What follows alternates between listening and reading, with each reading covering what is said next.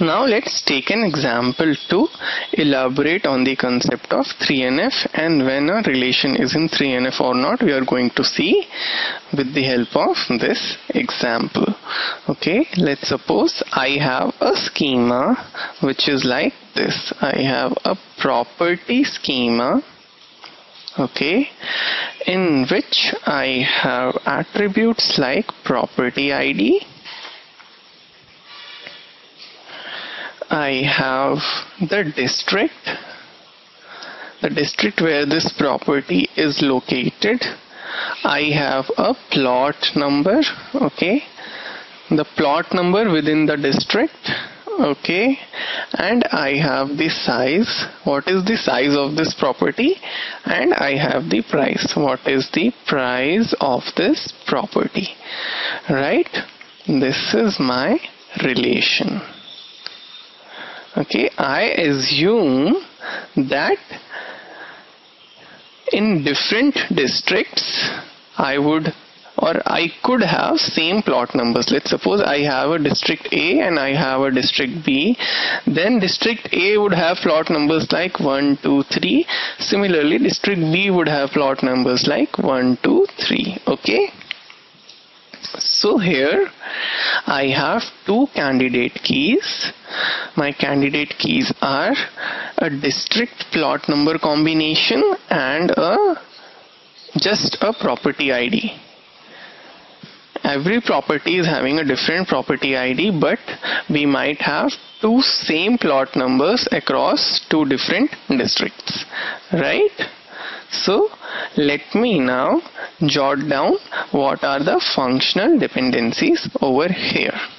Okay, I say that the functional dependencies over here are property ID determines district determines plot number determines size, and also it determines price. Okay, since this is the primary key, this FD is true. Okay, for every candidate key this is going to be true. Next that we have is my district comma plot number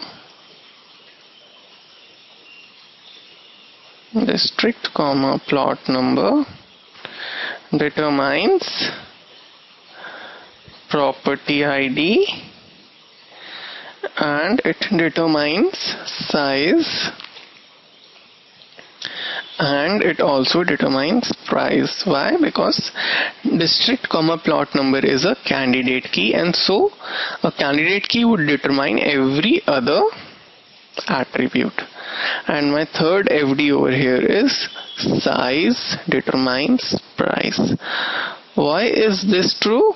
I assume that the property rates are same across the whole country, okay, or whatever this schema is talking about. Okay, I am, let's suppose, talking about a state and I have many districts in this state, and I say property rates are same across the entire state, just for the sake of simplicity. In that case, my price would be what? My price would be size into property rate. Okay, and since my property rate is